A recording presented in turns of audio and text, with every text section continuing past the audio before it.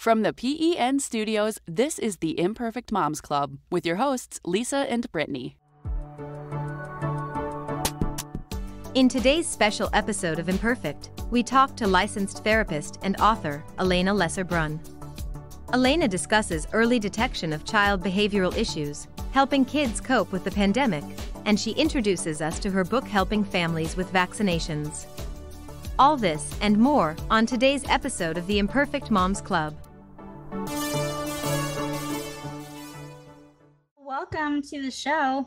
Thank you. Thank you so much. We're really excited to have you. I wanted to talk first about postpartum depression because it's something that affected me greatly. And so I wanted to kind of not just, Brittany and I have talked about it from personal experience, but I wanted to talk to you, especially from, your experiences, with clients and plus in your own life, if you also struggled with it, I definitely did. I've had every symptom in the book. That's why this is so easy for me.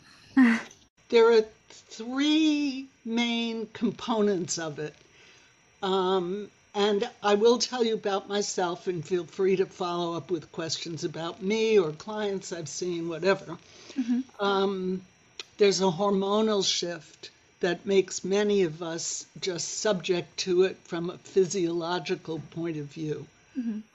Our body chemistry changes pretty radically with the birth of a baby, first gearing up to be pregnant and then having the baby be separated.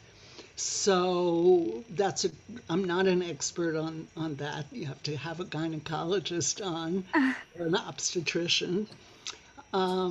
But then there's a psychological aspect in that, at least in our society, there's a sudden sense of overwhelming responsibility for a new life.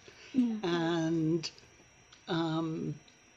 the pressures are mostly on women still. It's amazing. It may be a silent pressure, but it's there, and most of us feel it. And the only women who escape it are those who had parents who they could just blindly follow. Very good parenting themselves, so that they're not questioning what they're doing every minute. And their mothers are around and alive and telling them they're doing a great job. And when they can't handle it, the grandmother comes in and takes over, and things will go more smoothly. Doesn't mean you won't be depressed, but it probably won't be as bad. Mm-hmm. So there's that. And then there's the social, societal expectations that dump a whole other set of requirements of us. Not only do we have to be nice, good, loving mothers, our kids have to be extremely successful. Mm-hmm. And we have to juggle both work now because we fought for the opportunity and parenting. And I have clients. I had one this morning on a Sunday who was very upset because although she is extremely accomplished, that's her problem. She has two young kids, 8 and 3, I think their ages are. And if she could really control things, she would quit her very high-powered job in city government to be with her kids for a couple of years now. That's what she really wants, but she can't get out of the job market. And she works on women's issues in city government, so she's doing very important work. But she showed me her calendar online, and it was filled, every 15 minutes. And she had 1 hour with nothing in it for the whole day. And I said, well, what do you do in that hour? Why aren't you busy? Because a lot of what I do is fun sarcasm, and she understands it. And she said, well, that's when I do my 8-hour job in that 1 hour. Oh, my goodness. Oh, wow. And she carries on anyway, but she freaks out, I'm doing that in quotes, at times because it just becomes too much. I could go into way more about her, and she gave me permission to talk.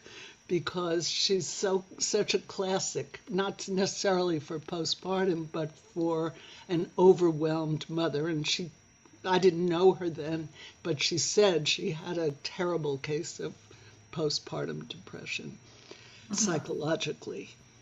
I don't know if you're aware of how it used to be in the Middle Ages, but that's okay, because I'll tell you. I wasn't there.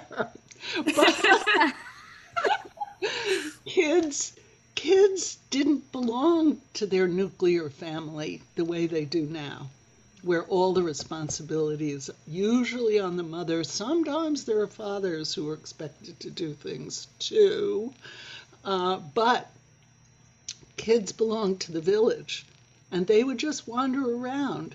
This is in Europe. And if something went wrong, another parent would, deal with it. Mm-hmm. We just don't have that, except I could tell you a very strange experience I had when my now 50-year-old son was a baby in the postpartum situation. Mm-hmm. I had a friend who had a baby herself, a neighbor and friend, watch my son for a couple of hours. I don't remember what I was doing or where I was going. It was 50 years ago. When I came back, she told me she had nursed my baby. Oh, someone did that to me when I was a baby. Did you have that? My mom came back and got me. She dropped me off at a church nursery, and after service, she came and got me, and she's like, "Oh, she was hungry, so I nursed her." Exactly. Oh, okay. And we were both nursing mothers. Isn't that it? Blew me. I wasn't angry. I wish she could have told me, but there were no cell phones. She could have called me, but she couldn't. And now I think, oh yes, that's the way it used to be. And I gather in Japan, they give babies over to grandmothers, and the grandmothers are still sometimes young enough to have milk and nurse the baby. I mean, it's just the pressure is spread out to care for this new life, and we just don't have it. Mm-hmm. Now I'm going to tell you something else that you might not have thought of, and even if you saw a therapist about it, it might not have come up. But I had an experience when I was working in a clinic. A psychiatrist came in who had just had a baby, and she was wonderful, but she was very, very upset. She didn't have her baby with her, and she was working that day, and she said, "I don't know what to do. I just don't know what to do." And she was walking around where the secretaries all were, and there were therapists off duty. So there was a little group of 3 or 4 of us. And she said, I can't stand it. And we said, "What's the matter?" And she said, "Well, I keep feeling like I'm going to drop my baby. Pick her up. So I don't pick her up." Mm-hmm. And I realized along with doing some reading, and we were all discussing it, there was a sense in which she wanted to drop her baby too. Mm-hmm. She was angry at the predicament that she was in as a new mother with all that weight on her shoulders. She was in charge of the clinic. It was too much. And the idea that it's okay for you to even be angry that you have to be a new mother, whether you wanted it or didn't want it, accident, not accident, just suddenly being thrown into this impossible role. I really think it is not possible to do it perfectly, right? Yeah. Yeah, it's definitely a balancing act, because I'm a working mom, and I remember when I first got pregnant, I was the director of a preschool, and I think I was teaching kindergarten at the same time and teaching a preschool class. And they're like, "Okay, well, we'd like you to do all 3." And I'm like, "Well, listen, I'm going to be going to part-time here. You can pick 2 things." And it was a really hard year, and I was only doing 2 things, and I was part-time, but I had a new baby, and I struggled with the postpartum depression and like intrusive thoughts. I'm like, where did this even come from? Yes. Like, it would freak me out. I thought it was crazy. Yep. So I did not give 100% in all of the areas. Like, I couldn't, it was impossible. So I never,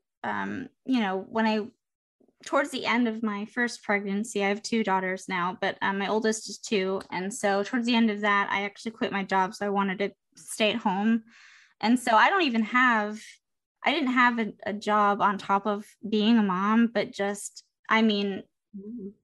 going from not having all those responsibilities of motherhood to all of a sudden, so for me, the depression really started with anger. Like, I just felt this anger all the time. Like, most of the time I was so mad, and I was mad at my baby. And I remember, and I knew the worst part was that I knew it was irrational. Like, I knew that it was because of, but I couldn't help it, which, made me feel like I was crazy, because I was like, Lisa, why can't you just get out of this? This is irrational, but I just, And so I would look at my baby, who was screaming her head off because she's hungry.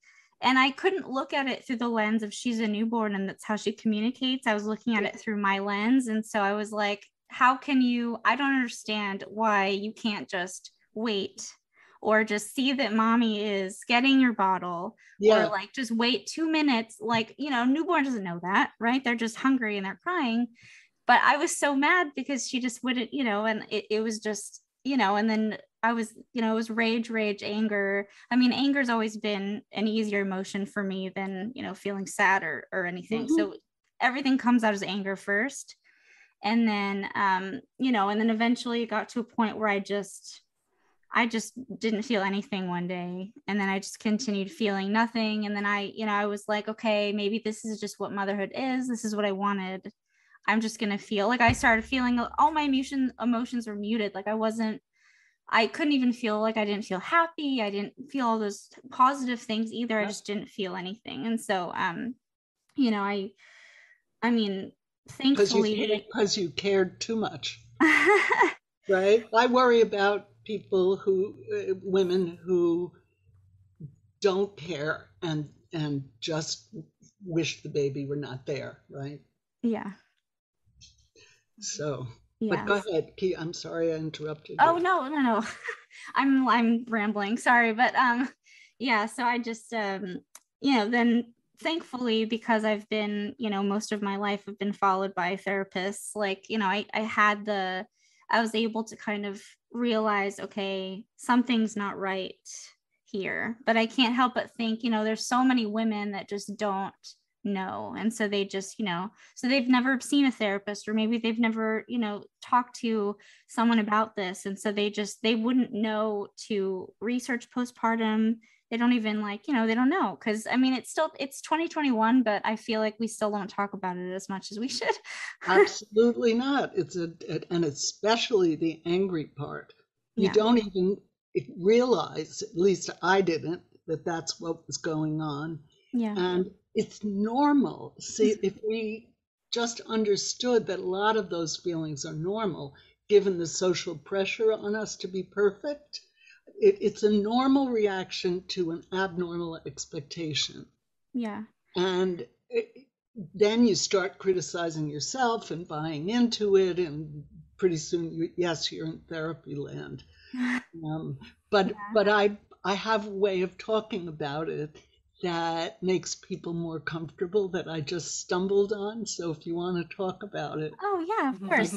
I can stick that in here. I once had a teenager, not long ago actually, who wouldn't do anything. She wouldn't go to school. She wouldn't wash the dishes. She wouldn't do her share in the household. She wouldn't get a job. She wouldn't walk the dog.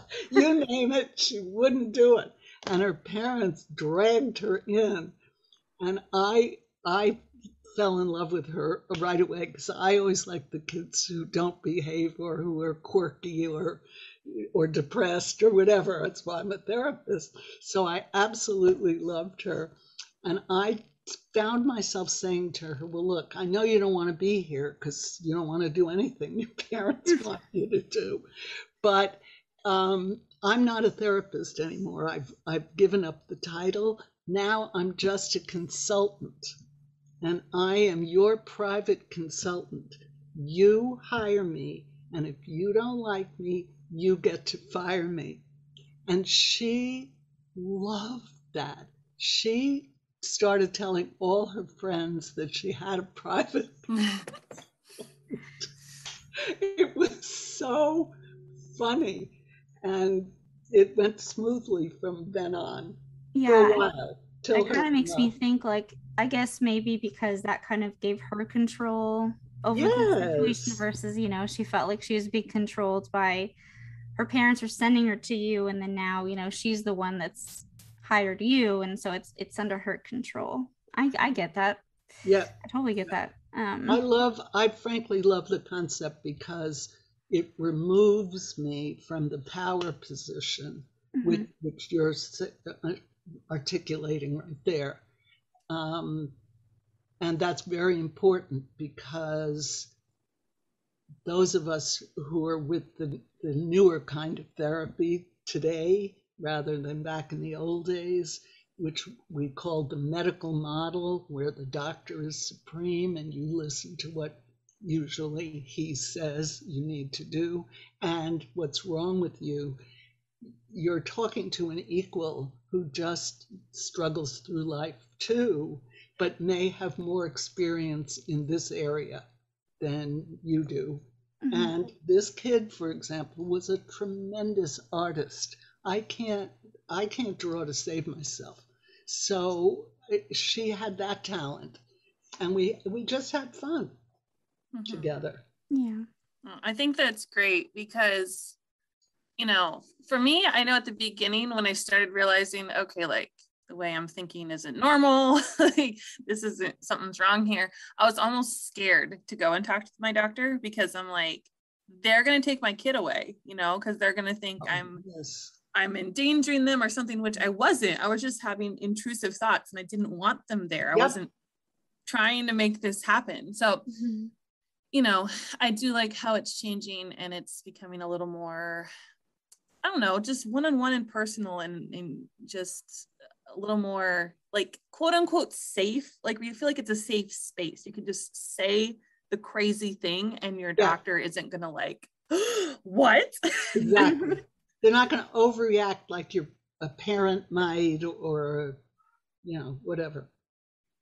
Absolutely. Someone explained it to me in my training. A good therapist is like a benign aunt or uncle. They care about you a lot, but they're not invested in what you decide or how well you function. They just love you. That's it. I think you have to have an emotional attachment to the clients you work with. I'm a huge believer in that. So it runs counter to the history of the field, but I'm not the only one. There are others who have discovered the power of that. By the way, there's a famous British psychologist who I should have read more of, but I know he applies here, named Donald Winnicott, who talks about anger in the postpartum period and in general about parenting, and is very reassuring about it. So I just studied up a little bit for this podcast and was very reassured myself that the notion of being angry is pretty universal. And that kind of brings up something in my mind. So, I mean, it's not, so yes, there's the anger that's there, but then with the anger comes the shame. And I think shame is even worse because, you know, you're angry and you're feeling angry, but then you're shaming yourself for feeling angry, which is kind of just like a mind F. Let's call it a double whammy. And wait, there's another aspect to it. Oh, yes. if you try to bottle up your anger and don't accept that it just comes with the territory, sometimes, then you bottle up all the positive feelings too. And like you said, you didn't feel anything for a while. Yeah. Right? So that's the problem with, I only love my baby. It's all joy. It isn't, but there's a lot of joy. Let's talk about that too, which you can feel and experience the thrill of helping to educate the next generation. But it comes with problems, and they're annoying. Children can be very annoying. At least I don't know about yours. I'll be the first one to admit that sometimes kids can just be jerks. Like, I love you, but you're a jerk right now, and you need to knock it off. Like, absolutely. Well, that's a release of anger in a very healthy way. That's really good. I'd say that's good parenting. You're being a jerk, but you do it in a way that you're kind of with them. Yes. They know. I hope that you were a jerk when you were a kid too. I call my mother and apologize all the time now. Oh, that's so nice. So I'm like, thank you for not giving me up for adoption. Thank you for loving me despite it all. I get it now. I'm sorry.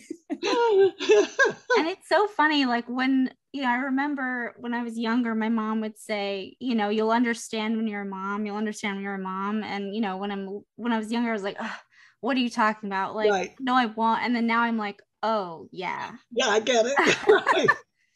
I've forgiven my mother too for a lot of things, I can tell you. Yeah, it's just, I don't know.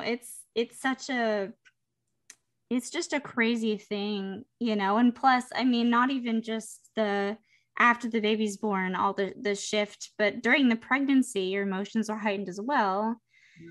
And that's a long time. So, I didn't even think about this, but I was talking to my husband a long time ago and I said, 9 months, because of fourth trimester, 12 months, that's a whole year of feeling different and feeling, and so it's such a long time that you start to get used to that, to feeling that way. And then you start to think that that's just who you are.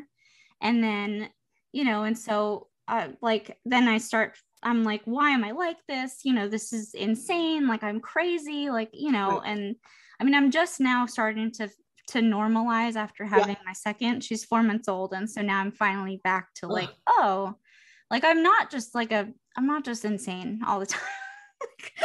Not at all. The other thing that happens, I remember now, is people don't pay attention to you anymore. It's all about the baby. Yeah. And we, the mothers, there was a wonderful article in the New York Times Magazine section, which I happily hit on when one of my sons was young. And it said, when mothers need mothering. Oh, yeah. Mm-hmm. I remember I had a stepsister who was wonderful, and she was 20 years older than me.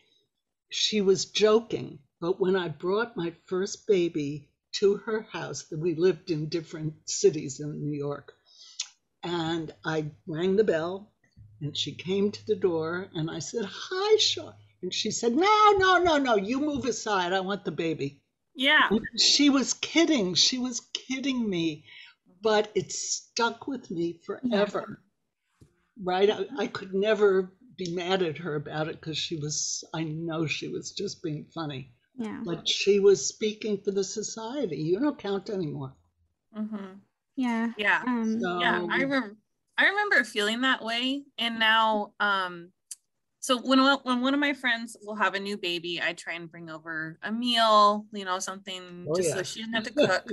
And then I always try to put something in there for mom. Like, I know I'll find out what her favorite candy bar is, or I don't know, her favorite treat. And if there's a sibling, I'll throw something in there for them too, because that can be hard. Everyone's focused on the baby, not on me. Maybe I should throw something in there for dad. I've never thrown anything in there for dad. I don't know what.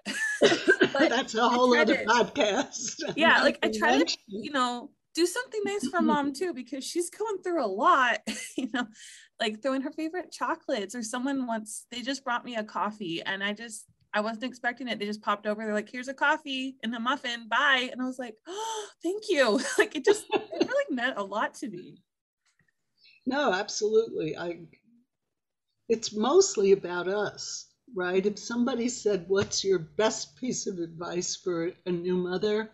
It's be nice to yourself first, because then you'll be happier and your kid will be okay, right? There was a book back in the day, I'm okay, you're okay. So if we're okay, because we're not blaming ourselves for this and that, our kids will be okay. Yeah. Makes sense, right? Doesn't it somewhere? It's so hard to apply. But I think that's great. Yeah. Because I work with a lot of kids. So I say that a lot. It's like, if you don't see me freaking out, you don't need to freak out. It's all good. Yeah, exactly. It's okay. Exactly. Yes. And sometimes I am freaking out, but I'm freaking out on the inside. So like, everything's fine. And then they leave. I'm like, now I can have a panic attack. Now you're gone. Exactly. But I think this is a great transition point. We'll take a quick commercial break and we're going to come right back in and we're going to talk about our children's mental health.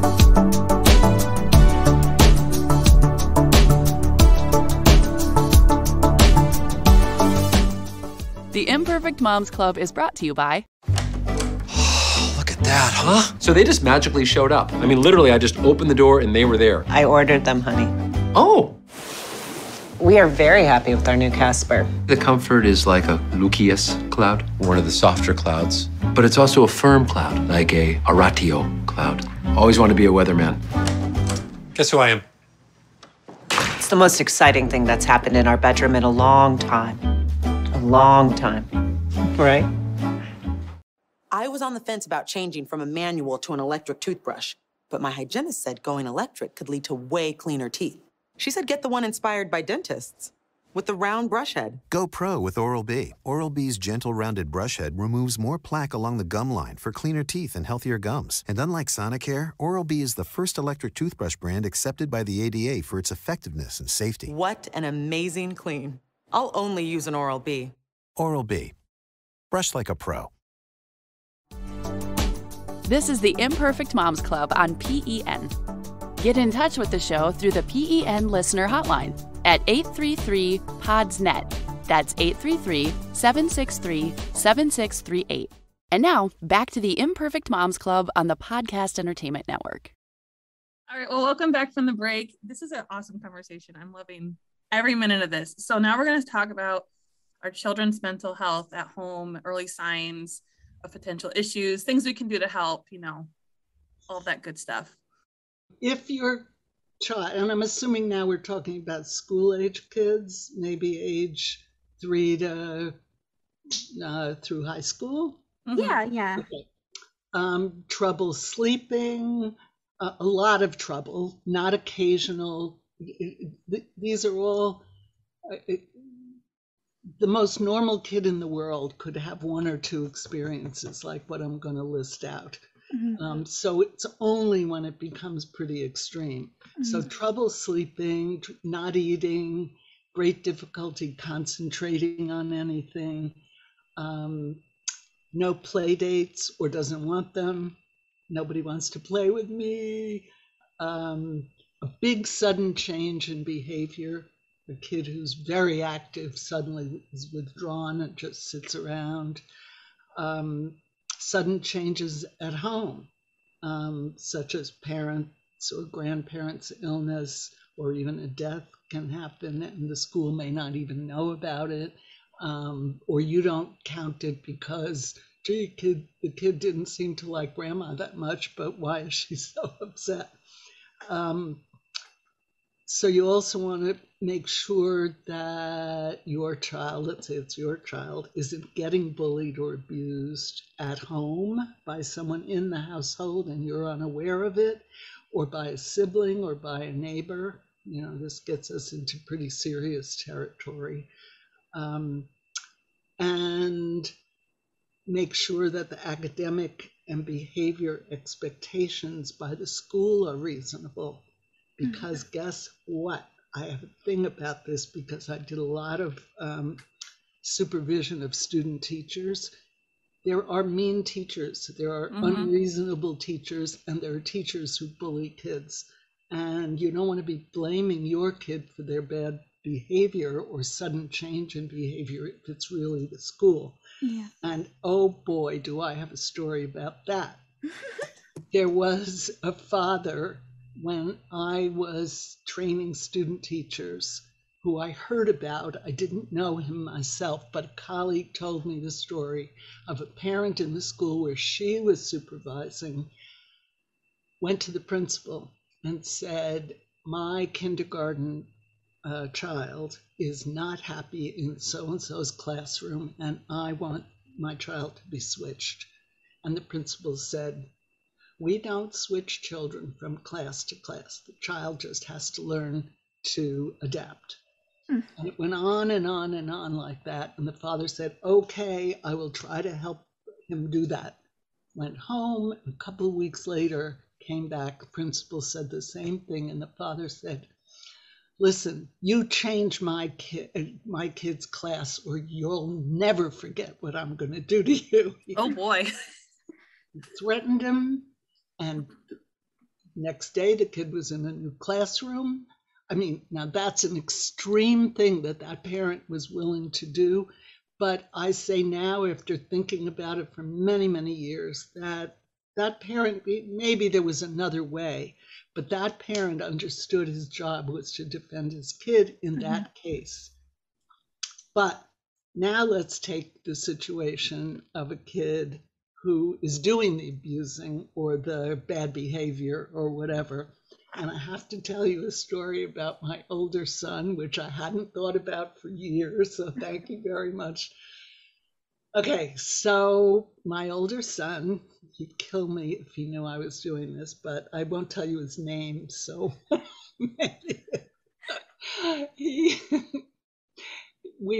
I forget where we were, but maybe in the playground, and he bit another kid. Okay, now that's bad behavior. And instead of blowing up at him, I had the presence of mind, luckily, to say, what made you do that? And he said, well, Sarah bit me. So I thought it would be okay to bite my friend Josh. To me, I'm sorry, I still think it's hilarious, right? But in that case, happily, when I explained to him that that's not the greatest way to settle a dispute or an argument with a friend, there are other ways to do it. He hasn't bitten anyone since, I don't think. And he's well over 40 now. So there was a case where it was a concerning behavior, but it didn't amount to anything, right? Other things he did I was not so happy with, but this was just, a crazy 3-year-old's, learning. So there was that. And then, I'll try to sum it up, there was another kid in that nursery school class when I observed, just as a parent, this other kid was just standing there looking around, but mostly looking at a record player going around and around in circles, and stood there, wasn't talking to anybody, wasn't doing anything, just staring at the record player.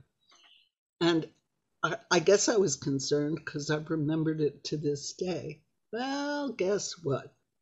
Danny was his name. Like his father, is a world-renowned mathematician, taught at Harvard, Yale. He's made the circuit of Ivy League.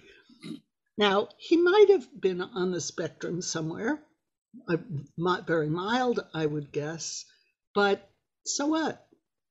I don't know that I would have rushed him off to a therapist. I could call his mother. I still occasionally speak to her and see what happens, what happened in that way for him. But not everything that's unusual is a catastrophe. Right. Is the point I want to make. And before you freak out about something your child is doing, ask them, what made you do that? How is it that you came to bite your best friend? Yeah. Yeah. Yeah.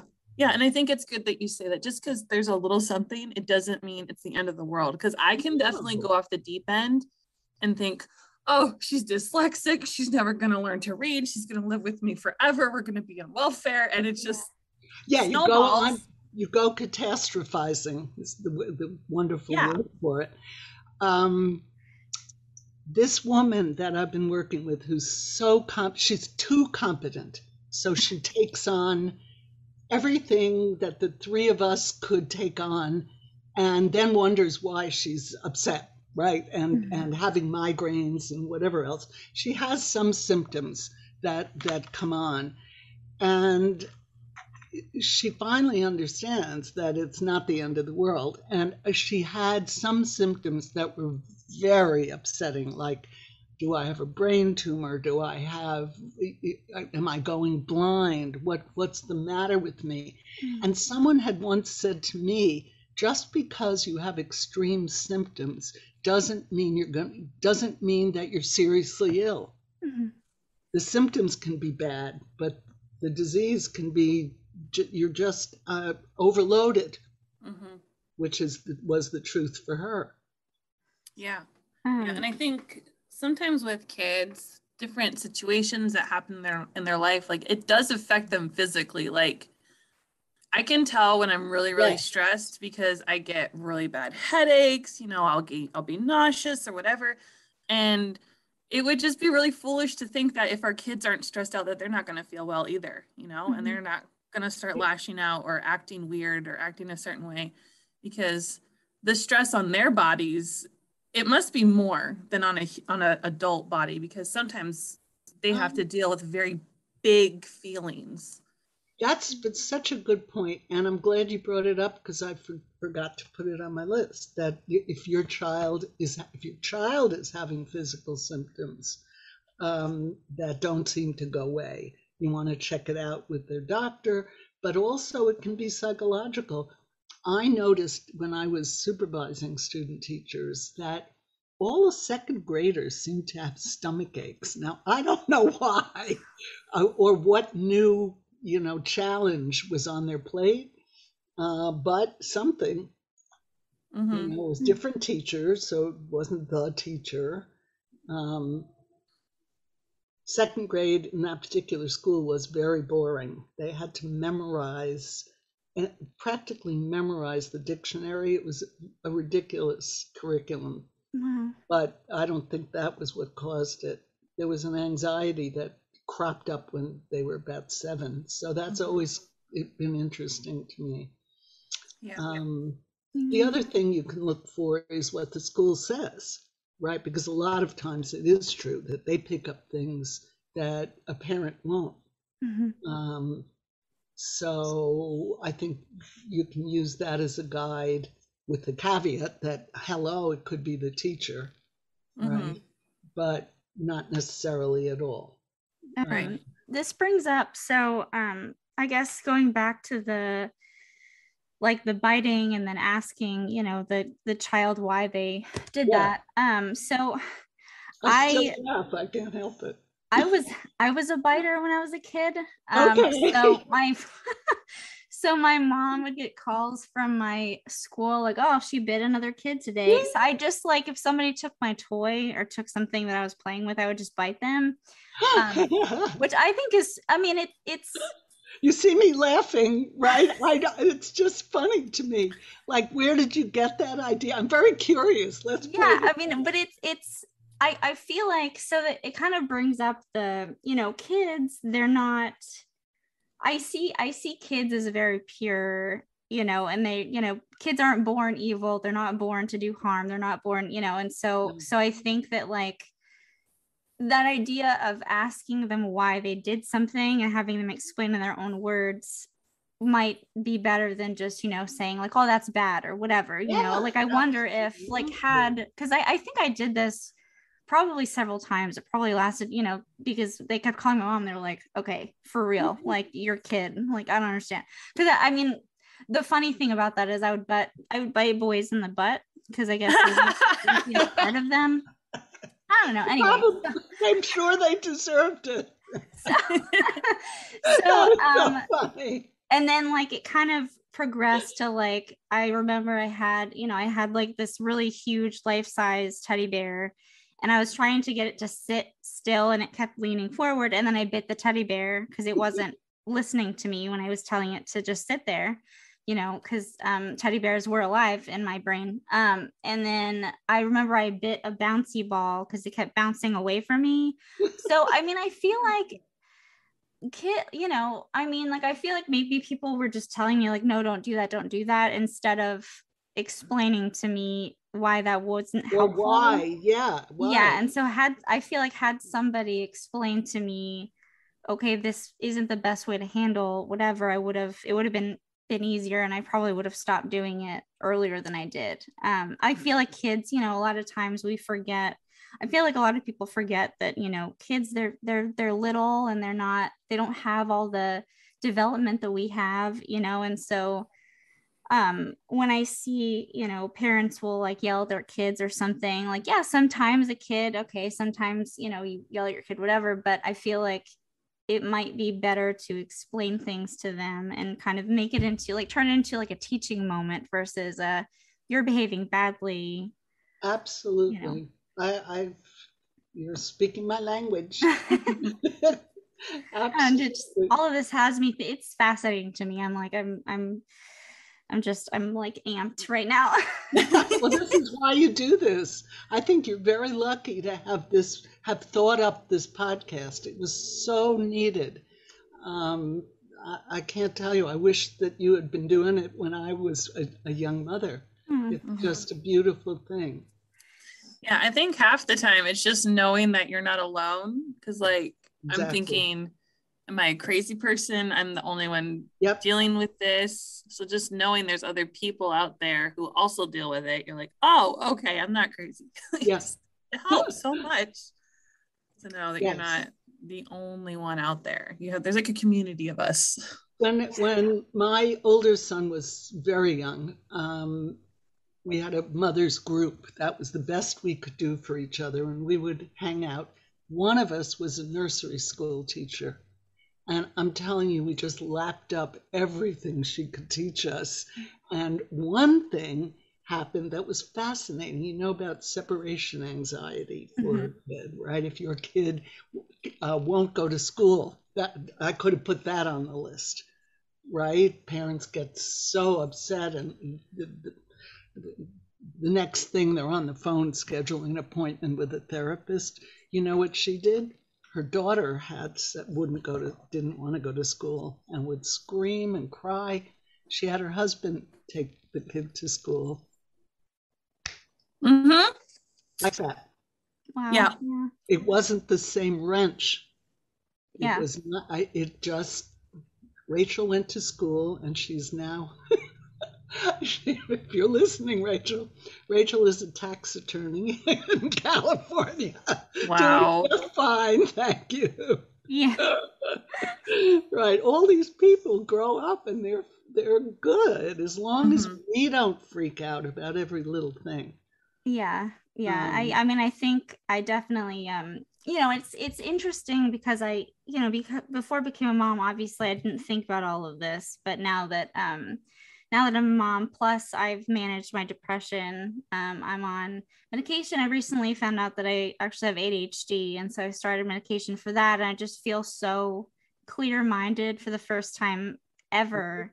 Wonderful. So now I'm thinking about all these things about like, how can I, and I'm really into the whole kind of letting your kid kind of learn on their own, and like not really making it so strict and structured. And I mean, kids, like I said, they're naturally, they're not born evil. They're not, I mean, if anything, giving them too much structure and being too strict might be harmful to them. There are studies that support what you're saying 100%.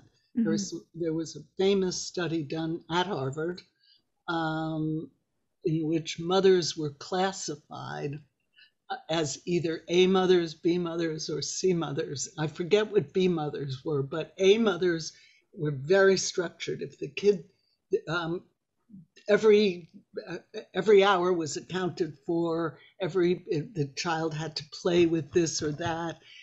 There are the parents who put words on all the objects around the house, like refrigerator on the refrigerator. I had one kid who was brought in because he hated school because his parents had tortured him to learn before he even went. Right. So C mothers are what you're talking about, Lisa, that the kids were allowed to play on their own, and when they had a problem or a question, they would come around, and that was the moment, the teachable moment, where the mom could say, well, did you try this? Or how about that?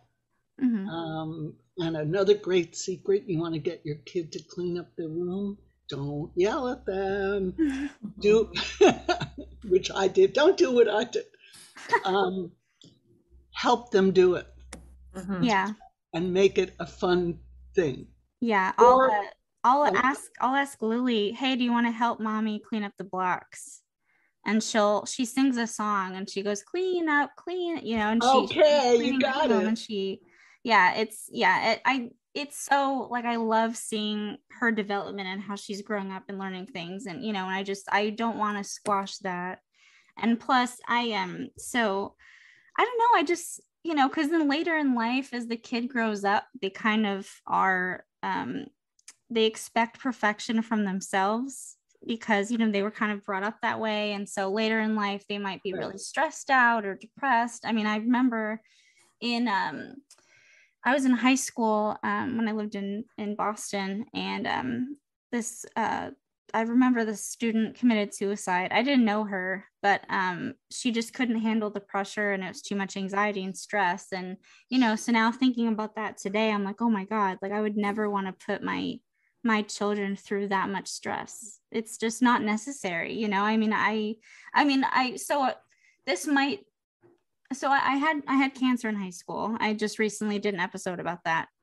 Wow. And I feel like that kind of taught me to not sweat the small stuff, or, and so I kind of learned that early because of the cancer. But I mean, I feel like that's kind of taught me to parent my children kind of that same way, like not everything, you don't have to get A's all the time. Not everything's a test. It's okay to just experience life and have fun. And, she's learned, Lily is so smart and she's learned most of it on her own. I mean, it's beautiful. Maybe we have to broadcast this because I do believe it. Sometimes I think, or often I think, that school is vastly overrated.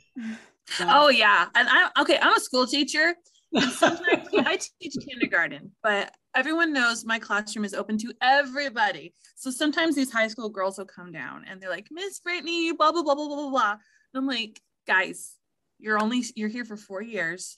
It doesn't matter. Like, let's just say everyone hates you. They don't hate you, but let's just say that. Let's say everyone hates you. You're out of here in 2 years or whatever. You're going to go live your life. You can move anywhere you want. You're an adult. I love it. It doesn't matter. Yeah. You can make mistakes too along the way that you can fix. So one thing that was said to me that I found very helpful, maybe it's a good closer in some ways, although we didn't get to talk about COVID. I know you wanted to. Do we have more time or no? Oh, we have unlimited time. So just, we can talk as long as you guys want. I wanted to stick in what a wonderful therapist colleague said to me when I was very upset about my younger son, because I have 2 kids, both over 40. My older one sailed through. It's a typical story in some ways, and loved school. He hated vacation. And I thought that was really strange. I should have taken him to a therapist for that. Anyway, he's been very successful in the traditional ways. My younger son just as smart, if not smarter, by my older son's admission. Hated school, didn't want to go, and refused to go, and didn't go after he was close to 16. That was it. No more school. And he did everything he wasn't supposed to do. I won't even bother you with the details. And I talked to my friend Erin, who was a wonderful therapist, and also had started as a reading specialist. You might be interested in that. Anyhow, he said to me, I said, what did I do wrong? You know, I tried so much, I did so much similar, and they are totally different people, but I'm still the same mother. What did I do? And he said, no, what you have to realize is if he didn't have you, it would be even worse. He'd be sleeping under a bridge somewhere. That was one thing he said to make me feel better. And the other was, whatever you do, don't ruin your relationship with him over anything. And he died a whole bunch of years ago, this wonderful therapist, wonderful man. And I have followed that like a mantra. I adore my younger son. We are close. It's not perfect. He tells me what's wrong with me all the time, but he's talking to me. I listen to him. He makes me climb mountains, which I hate. We have fun. Oh. So I want to show you something because I'm having so much fun.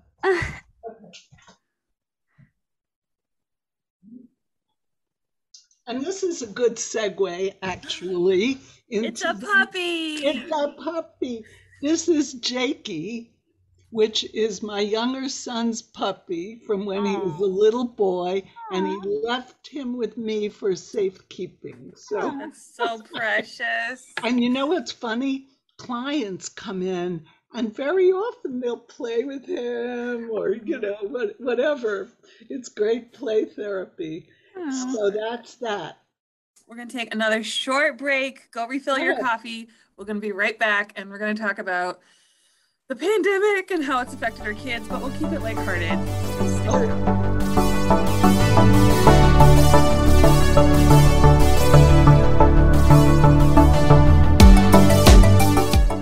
And now, a word from our sponsors. Imagine a world where potty training is fun, fast, and easy. Only pull-ups have Disney graphics that fade when wet to teach big kids to stay dry. So they're motivated to keep the music going. I'm a big kid now. Crest gum and sensitivity turns your ocean to You like your drinks nice and cold, but the sensitive teeth thing is getting old. Time to say goodbye to the pain, because having sensitive teeth is just so lame. Crest gum and sensitivity turns your ocean to 80% of sensitivity starts at the gum line. Treat it at the source with Crest Gum and Sensitivity. Crest. Healthy, beautiful smiles for life. No matter what all the baby experts say, the perfect way to care for your baby is your own way. And that inspired our perfect diaper to be the softest ever with plant-based materials. Huggy Special Delivery. Enjoying this show? Be sure to check out all the shows across the Podcast Entertainment Network, where there's a show for every interest. Visit www.podcastentertainment.com to browse through the full collection of shows. And now, back to the Imperfect Moms Club on the Podcast Entertainment Network. Let's jump right back into it. This is our last segment, and I'm kind of sad because I really like talking to you, and I don't want this to end. I mean, seriously, like, could you like adopt me, please? Well, I have to put my own kids up for adoption first, but I'll let you know. I would love to. I'm having such a great time. Good. This is so great. We'll have to have her. We need to have her back, Lisa. Yes. Yay! Okay. All right. Segue along or transition along. All right. So we're going to start talking about the COVID era, how it's affected our kids, you know, all that fun stuff. I don't really know. There's no way to make COVID fun. Yes, I did. I did it. Oh my God, I need to know. Well, I did a book Well, I have to set the scene, right? Okay. I'm talking to my friend from 4th grade named Maxine, and we're talking on the phone because it's right in the middle of COVID, and the vaccines have just come out for seniors. So we're saying, oh boy, when are we going to get ours, all that. And then all of a sudden it occurred to me, Maxine, vaccine. I said, oh my God, Maxine, your name rhymes with vaccine. You have to write a book called Maxine Gets Her Vaccine. And she said, no, I don't write books, Elena, you do it. And I said, well, do it with me. No, I'm not going to do it, but you do it. So I said, okay, Maxine. So I did it. And I'll show you the book. Oh my Yes. I thought you might have known already, but let me see. See, here it is. I already love it. I only saw the back of it, and I already love it. Oh, Yes. look at that! That's the front. I had a wonderful, wonderful illustrator. I have to promote her too. But here's Maxine vowing that she will never, never, never, never, never get her vaccine shot. I've got to look this up. It's on Amazon. Oh my God, I'm gonna buy it. Right. She is. I have to. It's so weird because I thought of her, and worked with the illustrator very closely. I loved her, paintbrush braids and stuff. And I love her because she doesn't second guess herself. She doesn't care what other people think. Can you imagine that? And I wish, you probably can tell I have some pretty strong opinions, but I then second guessed myself, and I have since I was 6, which is her age. So I would say what I thought and then get very upset that I hurt someone's feelings, that I said the wrong thing, that I was that's my biggest problem too. Yes, she doesn't do that. She just says what she thinks, and that's it. Wow. And she's vowed to her parents that she is never getting that shot. But she does get it. And who convinces her? I'll give you a hint. Most people, I make them buy the book. But I know the answer. Jakey saved the day.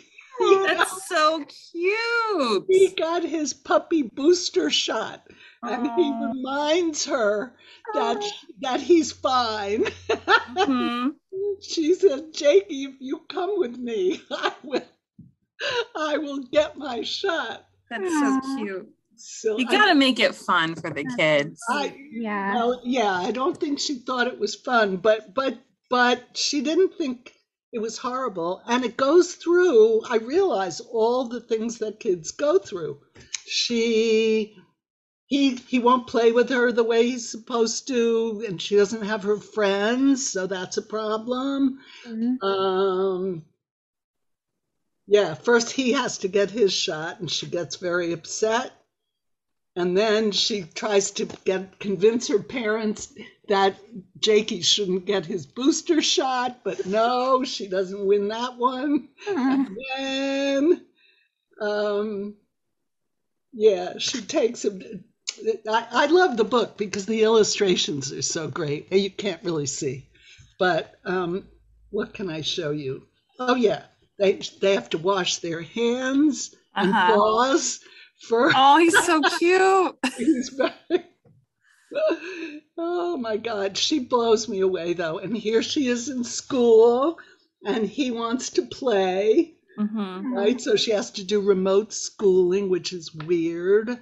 And it goes on and on and on. And let me see. And then she has, and then her best friend, who is my best friend still from birth, tells her that the vaccine doesn't make you well, it makes you sick. Well, so we have a problem. So they have to go to the doctor, who is my friend Gary, and he's in the book. This part I love, because at the end she plays doctor and teaches her friend Francie that the vaccine is okay because Dr. Gary says so. Oh, just got a little hat. Anyway, I wanted to talk about COVID, the virus, but I wanted to talk about the effects of children, the effects of like quarantine and, having to change the way they do things. So when we first went into quarantine, it was just really weird. I think everyone was just like, what is going on? Exactly. How old are your kids? Let me just So my Clara is 6 and Molly just turned 4. So your 6-year-old, I hope, loves this book. I hope you get it for her. Yeah, she would love that. And I can tell her I spoke with the author. So Mommy's pretty cool. But yeah, it was just weird. And I remember, like everyone stayed inside. We didn't go to stores or anything. And I remember even my husband, who's like the least social person ever, who hates going on errands, is like, I just want to go to Walmart. I'm like, whoa, are you okay, man? That's desperation, I'll say. Yeah, we tried to we still tried to do school, and it was hard because we couldn't do birthday parties. We couldn't have grandma come visit in the summer like we used to. Like Christmas was different. It was just different, but we still tried to make it as fun as possible and not let on to the kids that maybe I was freaking out or maybe Mike was freaking out, because we're also trying to run the school, and we're like, what the heck are we supposed to do? How do we keep the school year going? How do we get these kids to graduate and all that?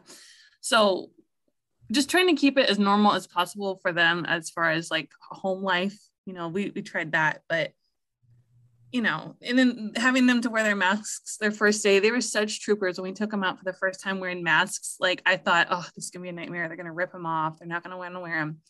But I let them pick out their own fabric, and it had princesses on it. Great idea.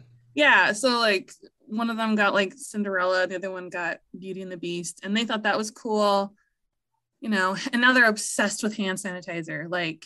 They love their hand sanitizer. I'm like, you're gonna dry your skin out. Stop. Just stop. But it broke my heart as a mom, I think, more than theirs, because grandma couldn't come for Christmas. We couldn't have a big birthday party. No, we can't go out to Susan's house or whatever. So it was hard. It's hard. It's still hard now, even though we're kind of getting out of it. I don't know. Every time we seem like we're turning a corner, we're not really turning a corner. I know. I'm just as confused as everybody else. Yeah. Do I get a booster? Don't I get a booster? But like so many things, but particularly with this, I think it's okay to tell kids that you're scared if you are, right? But you want to have your scaredness under some control when you tell them. Right. And just say, look, we'll get through this together as best we can. We're doing the best we can. Mm-hmm. And that's all a person can do. It's about accepting that this is a crazy situation that nobody knows totally how to handle. And even grown-ups don't know how to do it perfectly. But I think the truth helps a lot.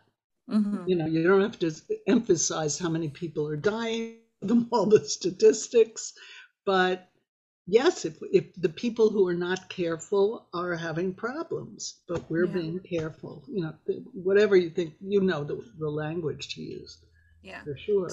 Mm-hmm. So we had to, all 4 of us in our family, we had to all get a COVID test yesterday, because we were exposed and all that. And my youngest daughter already had a test, so she was fine with it, because after the test, I went and I got her hash brown from McDonald's. So she was like, yes, we're getting McDonald's after. She was excited. But my other one was a little more nervous. She tends to be, I don't want to say dramatic, because that's not quite the word, but she just kind of all of her feelings are right here for you to feel. And it's either the best day of my life or it's the worst day of my life. There's not a lot of middle.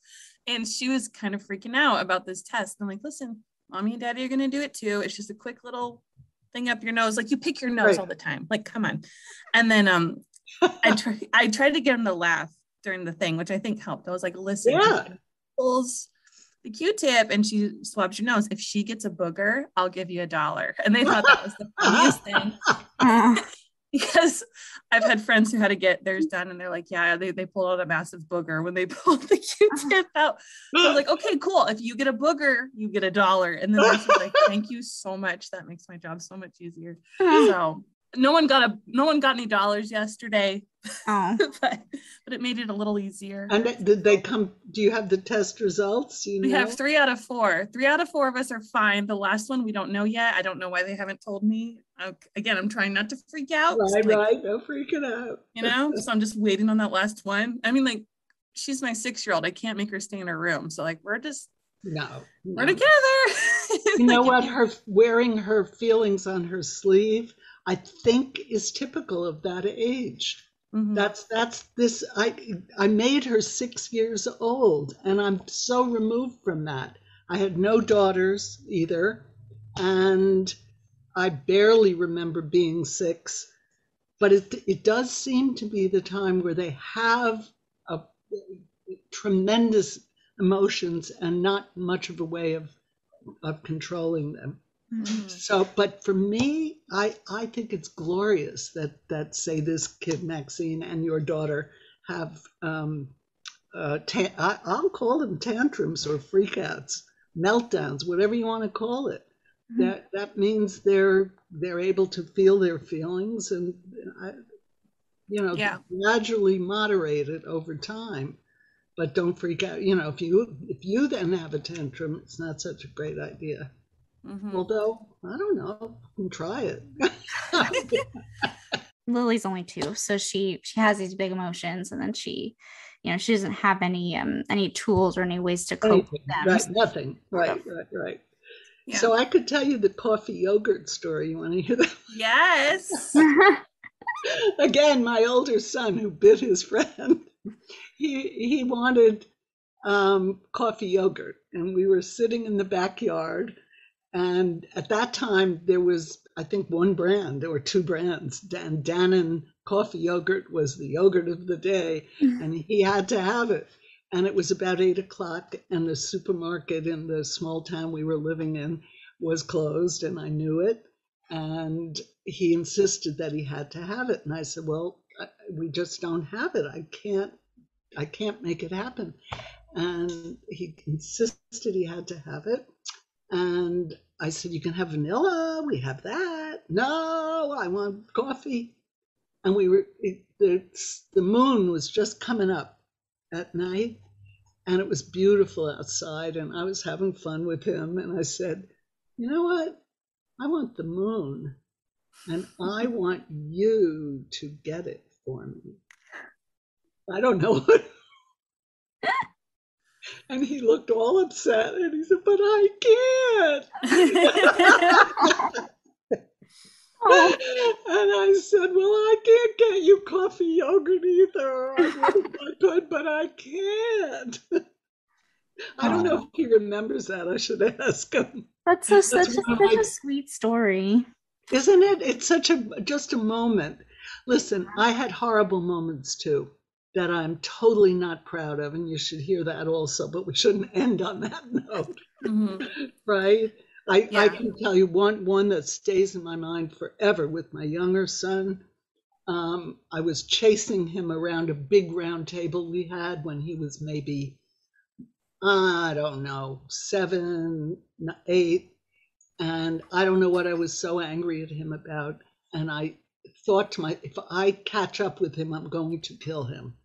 It was a thought. And my mother used to say that, I'm going to kill you kids. So it wasn't anything that I knew I would do, but I was so heated up and so out of control myself. It was insane. Mm-hmm. So I stopped myself because I heard that thought, and I realized I wasn't planning to actually kill him. And I apologized. It was all I could do. Yeah. I'm really sorry. I was as much of a jerk as you were being. Yeah, I do that with my kids. Like, you know what? I do lose my cool. I'm not a perfect mom. I lose my cool. And you know what? It was like a couple weeks ago because I call it flying solo because my husband was gone for a few days. So I was doing it by myself, flying solo. And I was just so frustrated. And I'm like, just put your shoe on. It is not that hard. Right, right. And she just wouldn't do it. Right? Yeah, so I just said shoes, like really loud at her, because I'm like, this is like the 20th time I've asked you to put your shoes on. And she started to cry.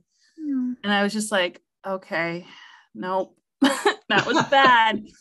That was bad, because I knew she misses daddy too. She's tired too. And that was not cool of me. So no. And so then she got her shoe on and I had her come over. I gave her a hug and I said, Mommy is so sorry. I should not have yelled at you. I hurt your feelings and I'm so sorry. Will you forgive me? And the kids always forgive so quick, and it just like kills me even more. So I'm like, oh, I don't deserve it. That's because are both your kids girls? Oh yeah, they're both glitter and princesses everywhere. Okay, so that same younger son, I once apologized to him for something or other, and he said to me, "No, Mom, no more chances." Oh no, God! I mean. That's great. It's so funny. That's what I just love. When I look back on all the child rearing years, I miss it because it was so much fun in between the terrible stuff, that went on too. Be good to yourself if you possibly can. And if you can't, hire a consultant to help you do it. It'll make you feel stronger and better, and it can even be fun. You could even laugh, right? People have said to me when they hear what goes on in my office, they say, well, why are people laughing? I said, because life is funny sometimes. It just is. Yeah. And whatever you do, don't ruin your relationship with your kids, right? Which means you may be a pushover sometimes, and it's I okay. definitely am. Yeah. How can people listening find you and like find your book and just? All right. Because they need to. I'm going to tell them, like, look up this person right now. So. Okay. It's ELB, my initials. They're elbtherapy.com, and then /books if they want to get the Maxine book. If they want to just look at the website, they don't need to put /books, right? Right. But yeah. That's basically it. Awesome. Well, I'm definitely buying that book. I don't know about you, Brittany. Yeah, I need that. Want to get in touch with the show? Email us at imperfect@podcastentertainment.com. Thank you for listening to today's episode of the Imperfect Moms Club.